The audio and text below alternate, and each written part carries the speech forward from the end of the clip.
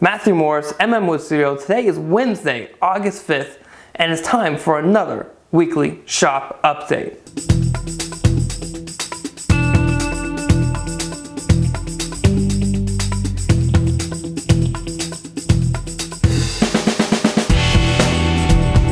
Alright, let's get into what's been going on. So the last time, which was the live update, the front had been glued up, and I believe the rear had been glued up, but I hadn't glued up the whole chair yet. And in order to do that, I wanted to get some other things done. So one of the things I wanted to do was to plug some holes, some ebony, get some ebony plugs in some of the mortises I had made. So the mortise back here had a small little hole where I had drilled in, and that was exposed, as well as the guys on the rails.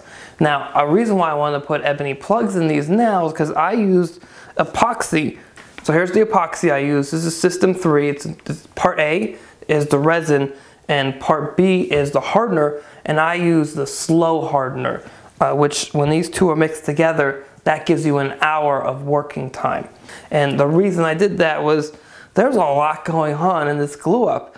Not only do you have to glue the rails in, but you got to glue the arms and the panels in, and all this has to come together. It's like one big puzzle piece, and it all has to be done right.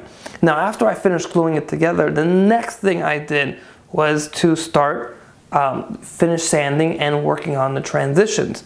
So the first thing I did, I believe, was to work on the transitions in the arms. The arms are at the back, they are, I don't want to say square because it's not really a square, it's more like a rectangle, but they're 90-degree corners roughly around all four sides. And that's how I got glued in. And before that, I had rounded over all of my edges with an 1/8 inch round over bit in the back, 1/4 inch in the front. I did a whole bunch of sanding to the arm as well. And I sanded the rest of the chair. So I did all my round overs for the back slats, both the sides and the center, and then as well as I sanded the panels, and then all of the stretchers and rails as well, because those guys were not sanded before, they were just finished with a plane. And I sanded them, only reason I sanded them was because this guy up here got sanded, and that forced me to sand the rest of everything else, because the last thing I wanted was one sanded surface and the rest to be plain surfaces, because when you use finish, the finish will come out differently. Then once that was finished, it was time to refocus on the rockers. And as you can see, the rockers are here, and they got a lot of work done to them as well this week. So number one was to clean up the surfaces on the rocker to prep it for glue up. These things have been sitting so long that it was time to, and there was some squeeze out as well.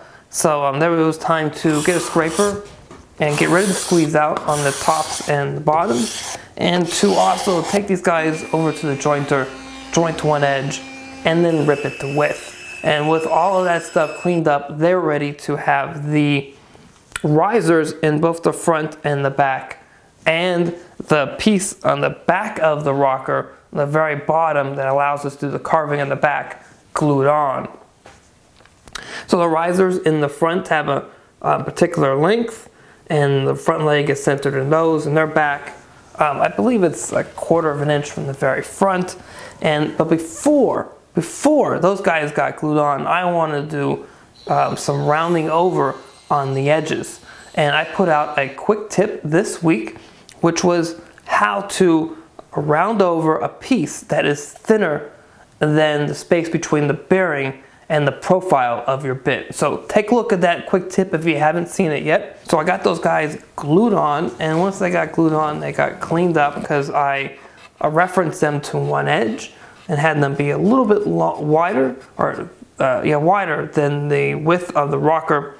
And then I brought those down with a plane down to the same surface, cleaned up my edges, and then headed over to the router table and rounded over my surfaces, both the top and the bottom. Now there's still a lot of work to do as far as rounding over is concerned on the rocker, especially in the back. But here, so far, this was a good start. And then after that, it was time to start tackling the carvings in the rockers. Yes, the rockers themselves have carvings. Not just one, not just two, but 3 on each side. So that's 3, 6, 9, 12 different relief carvings that I have to make in total for the rockers. So that's what I started on tonight. And I finished the relief carvings for both the front, the rear legs, and the back for one side. And again, just a 1/4 inch gouge, chisels, layout lines, and that's all you need to do this. You don't need a ton of specialty carving tools. That's what I used, and that's what you guys can use when you build this Gamble House rocking chair, right? All of you guys are gonna build this chair. I wanna see every single one of you build this chair. Because I mean, look at it, it's awesome. Wouldn't you want to have this chair in your living room? I am just so absolutely stoked. I want this chair in my living room so bad. I can't wait to get it in there. Now, let's talk about adhering the legs to the rockers. To attach the rockers and the legs together, I'm going to be using screws, and I'm also going to be epoxying, I believe, the joint as well. So I want to thank Paul from Canadian Woodworks. Paul and I were instant messaging back and forth a little bit this week, and he helped me out with ordering the screws that I want to use, or that he uses for the chair. Now, I actually had to order them twice. When he and I were talking the first time, I ordered these GRK screws. They're really neat because they got the screw here, but right back here is this little cutting surface that helps cut the width of the shaft below so nothing blows out. Now these are what he uses, and once I got the 4-inch ones that he thought I should get, and I took a picture of them next to the rocker and I sent it off to him, he thought that they were a little bit too long, which I was thinking too, and he gave me a suggestion on, and we kind of talked back and forth, and he had a suggestion on what length I should get. So I ordered another 50 of these guys. It's not the end of the world. And the other thing I got to help me work on, or get these rockers attached to the front legs, is this drill press vise. Believe it or not, I did not have a drill press vise. And the drill press vise is going to be really great, because once I draw what will be straight lines that I want to drill into the rockers, so I have the angle for the rockers, I can then take the rockers, put them into the drill press vise, and I'll show you guys this when I do it. I also released another video at the beginning of this week, which is what are you going to build, or what are you going to start building in your shop this week?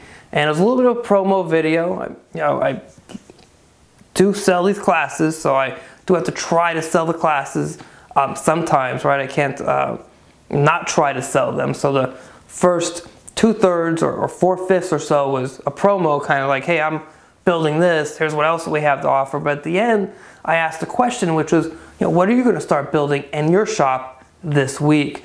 And I got some great responses. I was hoping for some more. So I'm asking the question again tonight, which is, what are you guys going to start building in your shop this week or next? Let me know. I'm curious. I want to know. Personally, I'd love for you guys to start building one of my projects, but that's okay if you don't. The whole idea is to get into the shop and just build, build, build, build. You're not going to get better unless you build, build, build, and build. So if you're not building my stuff, then at least build your own, or plans from a magazine or something. Just get out in the shop and just do some awesome work. So I'm going to end this episode with the traditional ending, and then some pictures after this. I'm going to take the rocker and angle it in some different directions. So as always, please subscribe to the channel, share it with all of your friends, because this is some cool stuff to watch, I think. That's just me, but this rocking chair is pretty neat. I think that everybody in the world should be watching this rocking chair get built, but that's just me. So share it with your friends, and let's now jump into some cool pictures of the rocking chair.